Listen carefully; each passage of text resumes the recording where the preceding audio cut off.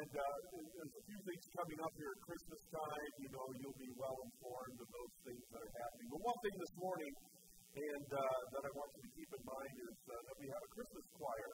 And after that last song, you're all in.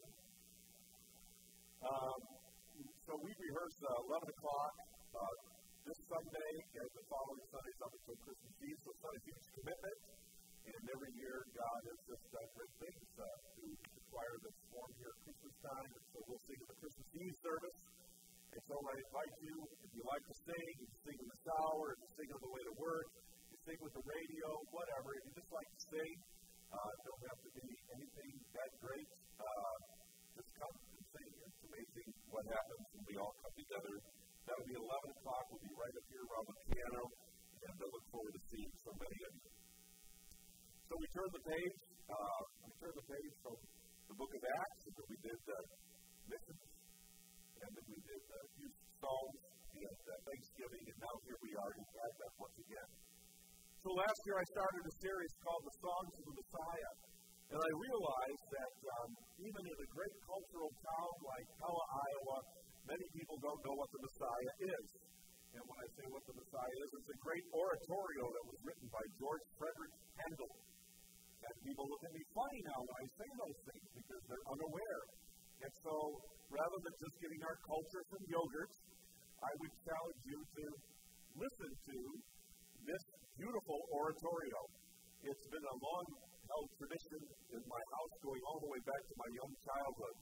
And I was just fascinated with it when I was a child because, first of all, it was a 2-album set. And there weren't many albums that had 2 albums in them. So I thought that was pretty cool. And then my mom one day gave me a copy of the book that had all the music and that I could listen to the music and follow along, which I thought was fascinating. Now, there's a good chance I was quite a geek as a kid, so I took a real liking to it, but you don't have to be that way. Just what it does for us is it follows the scriptural text so well through the Advent season as well as celebrating the birth of Christ. And then, of course, that's part 1.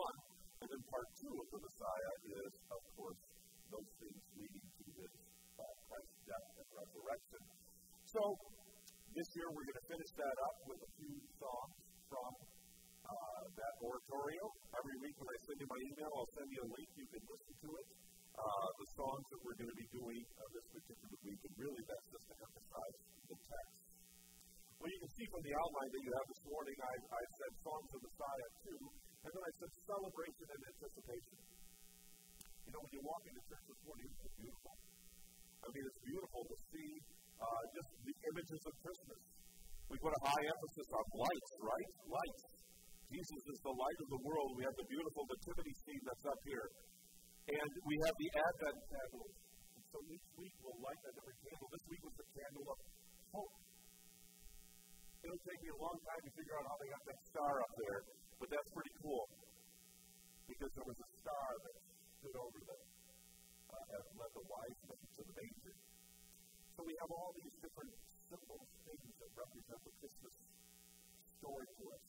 But as I've said every year during this time of year, folks, let's not just look back and remember the manger, but let's look forward. It's like so appropriate that we just sang the song that we sang.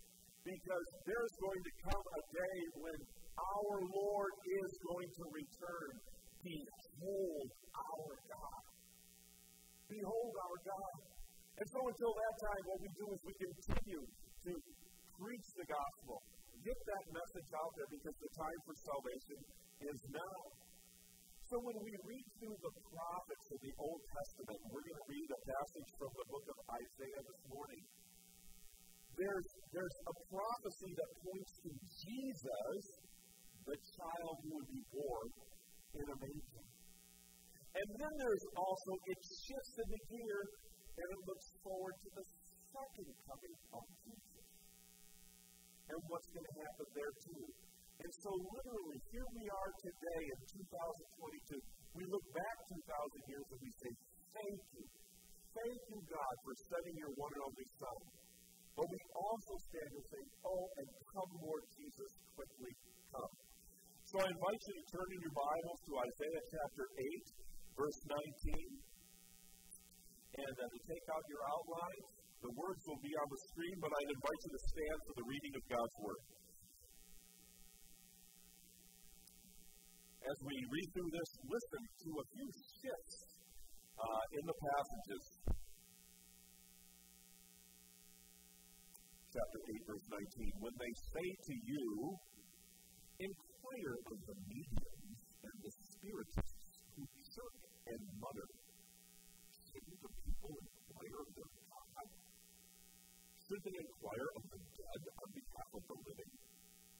Go to God's instruction and testimony.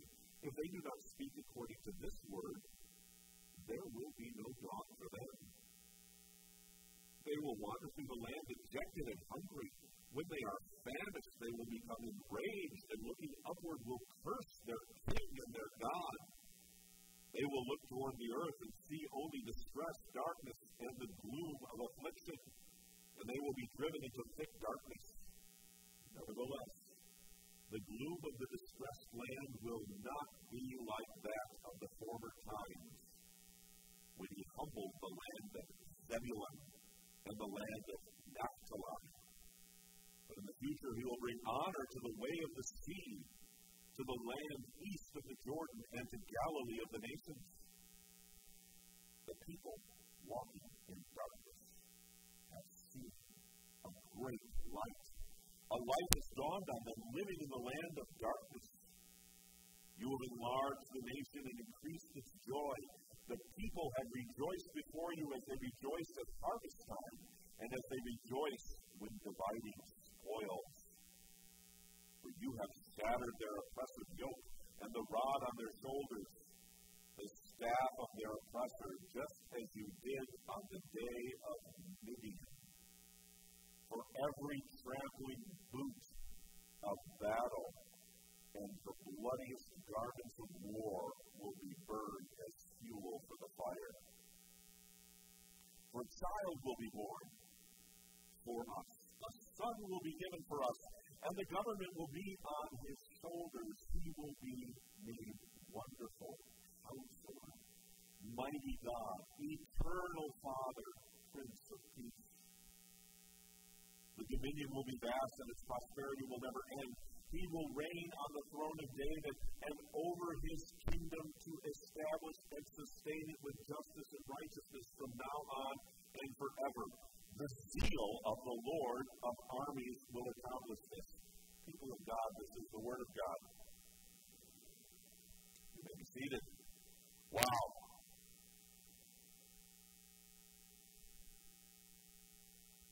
The disturbing darkness. Do I have to convince you very long and give you examples of the fact that the people out there are walking in darkness?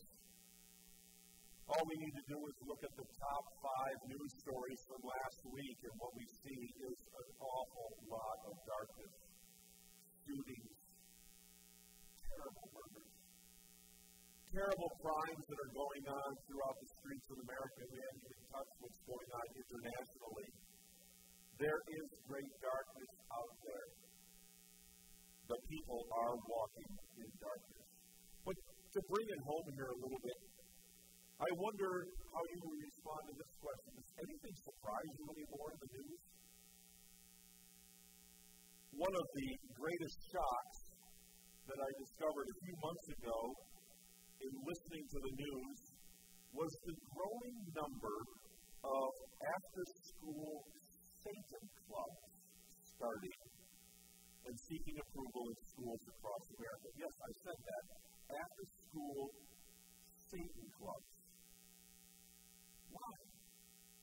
Well, the Satanic Temple, which has its headquarters in Salem, Massachusetts, they're seeking to establish these clubs in public schools that have clubs like Good News Clubs or other religious clubs. And they're trying to be there as an alternative for students. Nothing shocks me anymore. See, all schools are not accepting them, but they are gaining traction. Apparently, there are those that are unaware of the mission statement of Satan found in the Gospel of John chapter 10, where Jesus says, the thief comes only to steal and kill and destroy. I have come that they may have life and have it to the full. Darkness is out there, folks, and darkness is at our front door, and darkness is coming to our schools in ways that I could never have imagined years ago. See, messing around with these dark forces of Satan will never lead to anything worthwhile. And yet this sort of influence is finding its way into our mainstream culture more and more. So Isaiah, the passage that we started reading this morning, he starts appealing, he speaks of the deep darkness. And the passage began with the fact that there are some people who are consulting mediums and spirits who whisper and mutter. Why can't the dead speak to the living? Simply, they are in agony in hell. The way of darkness is spiritual famine. The way of darkness is spiritual famine and will ultimately lead to the same place, and that is hell. People who are experiencing spiritual famine, they don't know which way to turn. They turn to darkness, and that road doesn't end well. Christians must always remember to stay out of these dark places and these dark things that can be very commonplace in our culture today. When you aren't seeking counsel from the Lord, where are you seeking it from? You go to a book. You go to a horoscope. You go to a palm reading. I remember a woman that had a radical testimony for Christ. I actually hired her to be on our staff. When she told me her testimony, she even reached into her purse and pulled out a card from her former life in which she described herself as a Christian fortune teller. A Christian fortune teller. She said, that's where I was led into deep darkness. And she said, even while I was doing that, I was serving on staffs of churches. And then I came to understand what darkness is all about and what light is all about. Receive Christ as my personal Lord and Savior. There are so many doors to people to take in dark information. And what happens to us when we dabble with things like Isaiah is talking about here, sometimes we can dabble in movies or dabble in TV programs or dabble in reading this or that. It's just like the mouse that continues to dabble, chasing the cheese until one day it snaps and cracks its back. So we have to be very careful. Because what happens is when Christians begin to compromise their faith, it becomes a very serious matter. Because we must be reminded of this. Satan is real and his demons are real. He's called the Prince of Darkness for a reason. Isaiah points this out. And we're living in a society now that is inviting this darkness into the mainstreams of our lives. And we must beware. It's ugly, folks. It's going to get uglier. And so what we have to talk about as we move into the first week of Advent, we light the hope candle, is what is the remedy for darkness? Well, the remedy for darkness, it takes us now to our text. It's always going to be light. How do you get rid of darkness? You shine light into the darkness. And that's what we're called to do.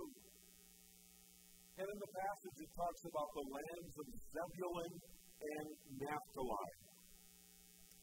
So what we need to remember about those names, in the study of the Old Testament, of course, God led his people out of Egypt, out of the house of bondage, and he ultimately led them to the promised land. Well, the 12 sons of Jacob, the 12 tribes of Israel, with a few adjustments for Joseph there, but they each got a plot of land with what we would now refer to as Israel. Basically the same. Well, one of those sons was named Zebulun, and one of those sons was named Naphtali. So when those two nations, or those two tribes get mentioned,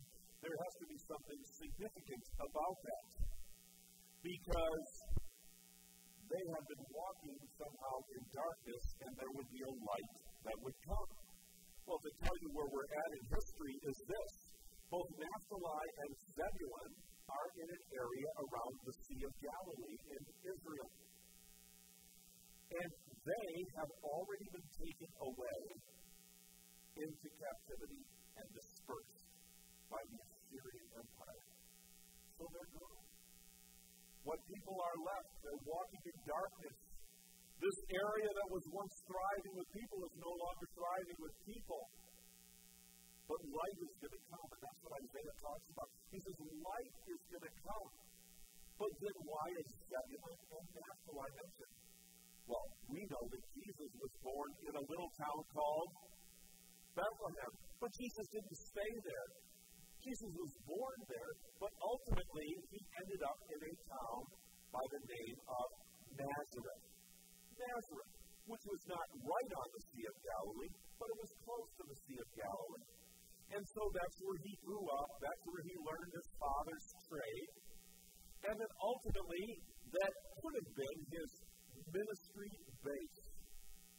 But it didn't become that. It didn't become that. But it is recognized here because Jesus grew up in Nazareth, which is a part of Zebulun. That's why Zebulun was mentioned. There's going to be a light that comes to Zebulun. It's going to be Jesus. But so when Jesus didn't find his base in Nazareth, what he did is he moved up to Capernaum. Capernaum is on the north side of the Sea of Galilee, and almost 80% of Jesus' ministry took place right in that whole area there. And guess where Capernaum was? In the land of Naphtali. And so there was bad news. These two tribes have been taken away by the Assyrians. But there's good news. Because Jesus is going to come. He's going to minister in this area. This is going to be a focal point of the beginning of ministry that is going to change the entire world. That's the light that's going to invade the darkness. This is going to be the counterculture that's still around here in 2022 that turns the world upside down. Because the world would have us go this way, and Jesus says, no, don't go that way, go this way. That's where the light comes into this. And so light invades the world in this way through the ministry of Jesus.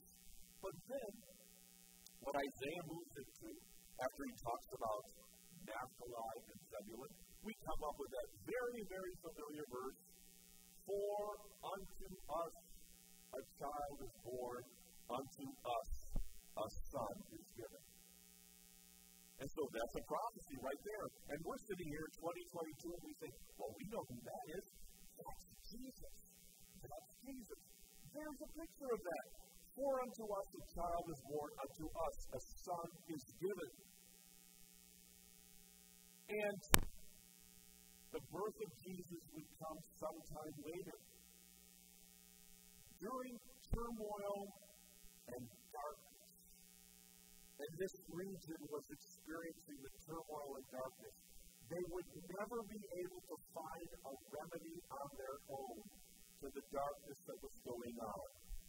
And into that darkness comes Jesus. It's beautiful. The Messiah foretold would be born. And what's the significance of Jesus being born? Actually being born? Well, it is very significant. Because he's 100% man. And it's important that he's 100% man and that he's 100% God. And so he came born of the Virgin Mary. Birth was given to Jesus. And when we think of Jesus' 100% divinity, what we simply need to do is look to John 3:16, which we know so well. For God so loved the world, he gave his one and only Son. Okay? So Father and Son, and of course there's Holy Spirit. Jesus is 100% man, 100% human, and 100% divine. God gave his one and only Son, and because he did this, there would be hope for humanity. This is the remedy for darkness. But then there's more.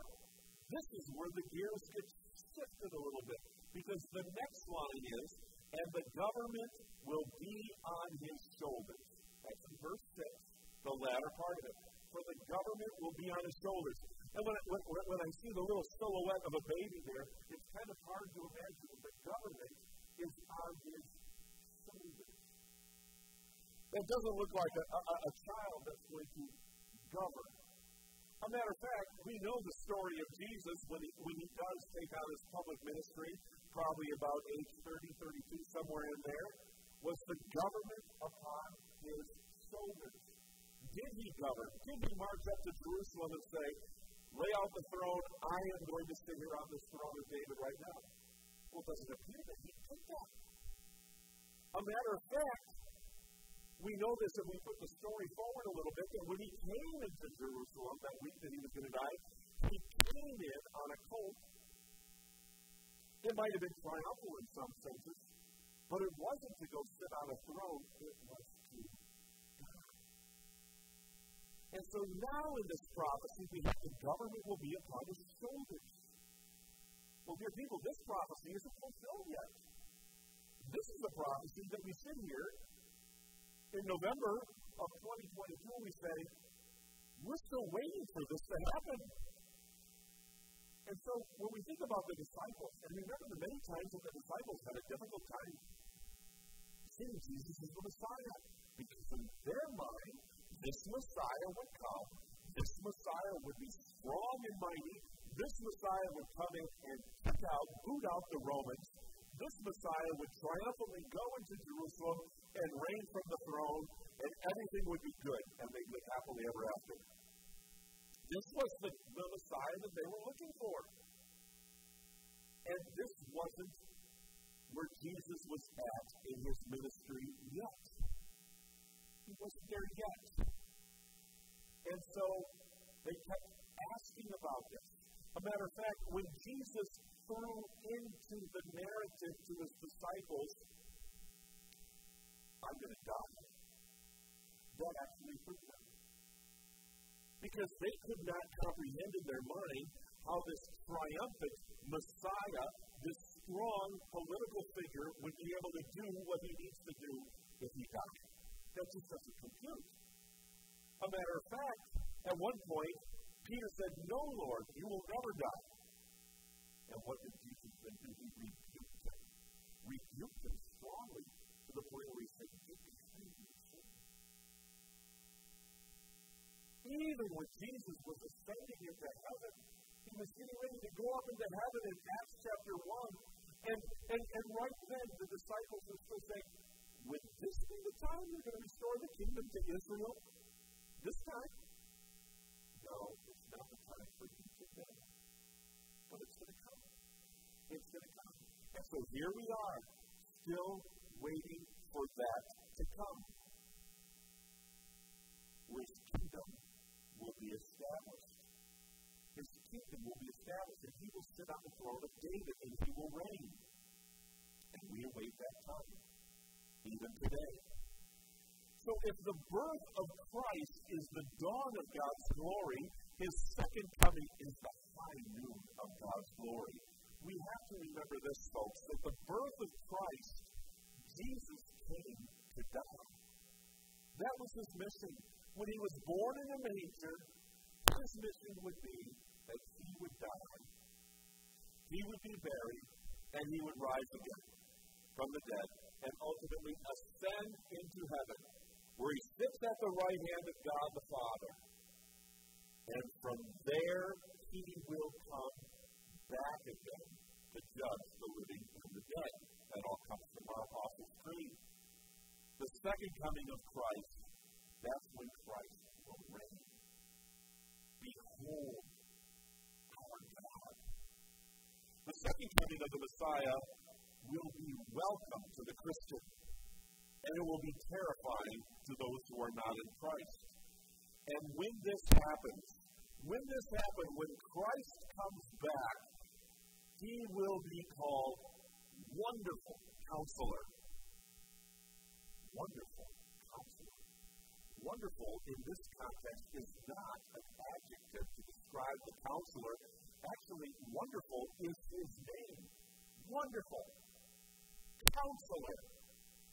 He will put down rebellion when he returns, and he will reign on earth with wisdom to rule justly. We will never see a ruler like Jesus as long as we live. But when Wonderful Counselor comes, we will. He is a counselor because he never needs to seek the advice of humanity. We need to live in the fact that Jesus is better than any other. Our hope is not in Democrat. Our hope is not in Republican. Our hope is not in Green Party. Our hope can only be in Jesus Christ. And there will only be one who will ever rule justly, and it's Jesus, and he's coming back to do just that. We live in a world where it's too often a priority to hear everyone else's voice. Everyone else's voice. And sometimes in doing that, we never hear this voice. Because we somehow want to make everybody feel validated, so please give me your opinions. I only really want the opinions when it comes to leadership of the church and people who are here. In the Word of God. And we need to be seeking counsel from the Wonderful Counselor. He will also be Mighty God. He is a wonderful counselor, Mighty God. For all power has been given to him. He will reign over all this earth from the throne of David that was promised long ago in what we call the Davidic covenant. He will reign in strength and have the power to execute his plans. There will be none stronger than him. This is divine power and stronger than anything the world has ever had to offer. Now nations become great because they have powerful militaries, powerful navies, and they make big bombs, and they have all sorts of artillery. When Christ reigns, that will not be necessary. Because Christ will come and reign as Mighty God, we have hope today. And the Messiah will be everlasting Father. And sometimes this can be confusing to us because we think, wait a minute, isn't it Father, Son, and Holy Spirit? How can Christ be everlasting Father? Is he going to exchange places with the first person of the Trinity? No, of course not. He will be like a father in his rule over this world. Think about that. Like a father in his rule over this world. Say what you will about the person who sits in the seat in Washington, either now or in the past. I haven't often seen them like a father. But Christ will rule as a father. A matter of fact, when it's literally translated, it means everlasting Father is Father of eternity. And of course, that comes right from Scripture as well. John 1:3, through him all things were made. Without him nothing was made that has been made. In other words, Jesus is eternal. Jesus was there at the time of creation. And in Colossians 1:16, it goes even further. For in him all things were created, things in heaven and on earth, visible and invisible, whether thrones or powers or rulers or authorities, all things have been created through him and for him. This is Jesus, our everlasting Father. And there will be peace, which is why he is given the name Prince of Peace. Of the greatness of his government, of this government and peace, there will be no end. Folks, we should not expect peace at this time in the history of our world. There will be no peace until Christ comes. There are wars going on right now. There is strife going on right now. Strife in our streets. A total lack of peace. But when Jesus comes and he's reigning on the literal throne of David, we can and will see peace. The millennial kingdom promised for in the book of Revelation will be great. And will this all be accomplished through the zeal of humanity? No, Isaiah makes it clear. Only through the zeal of the Lord Almighty will this be accomplished. This is a fabulous prophecy. This is the remedy for darkness. The coming of Jesus to establish his kingdom on earth. He will come again and in great glory. He will not be coming as a child and as a servant to die.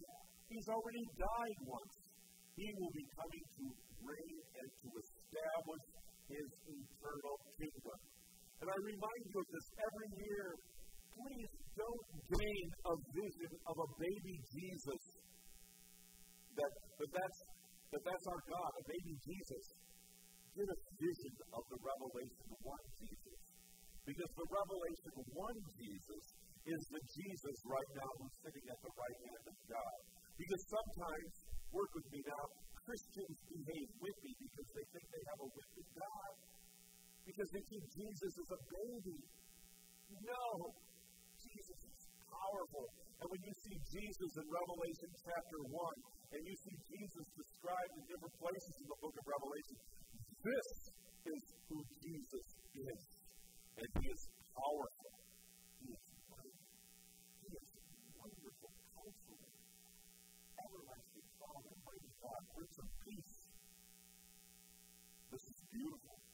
So where do we begin our discussion this morning? The same place where we're doing closing. The people were walking in darkness. It was a dark time during the time of Isaiah, and he was bringing hope to a people with the coming of Messiah. And he was talking about the Messiah coming not just the first time, but also the second time. The people hearing this prophecy wouldn't be able to fully comprehend this. And here we sit today, and we have the advantage of having the whole Bible in front of us. And so we should see it with great clarity. We get the opportunity to read the book of Revelation, and we can see that there's 1,000-year millennium reign on earth. And suddenly we begin to connect the dots with passages like we just read from the book of Isaiah. Are people walking in darkness today? Absolutely. Do they need a great light? Absolutely. Will the light be coming? Yes. But until Christ comes, because when Christ comes, then it's the time of too late. Until that time, the light shines through us, because we have Christ in us through the power of the Holy Spirit. And so the time of salvation is now.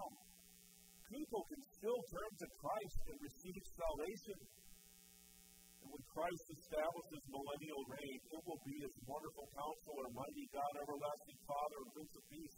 The light of the world will reign from the throne of David, just as it was promised many years before. So, what must our response to all of this be? Bring light into the dark world in which we live. Darkness will never leave on its own. You have a difficult work situation, you feel like there's darkness in your work situation? Bring light into it.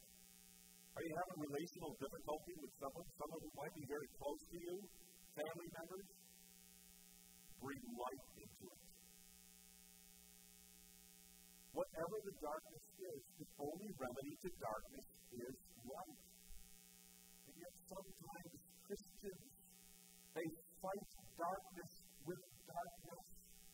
And darkness plus darkness equals more darkness. We are called to dispel the darkness with the light of Christ. And so let's close with this passage from Philippians chapter 2. Good words for us as we begin Advent. Good words for us as we enter into what people sometimes call such a busy and hectic time. Sometimes I think people talk themselves into having a bad Christmas season because it's so busy. Let me give you a short proverb that's not in the Bible, but it's just simply this. Busyness is a choice that you make. What I would challenge you to is give us space within this coming season so that there can be an unbelievable amount of light that can shine through you.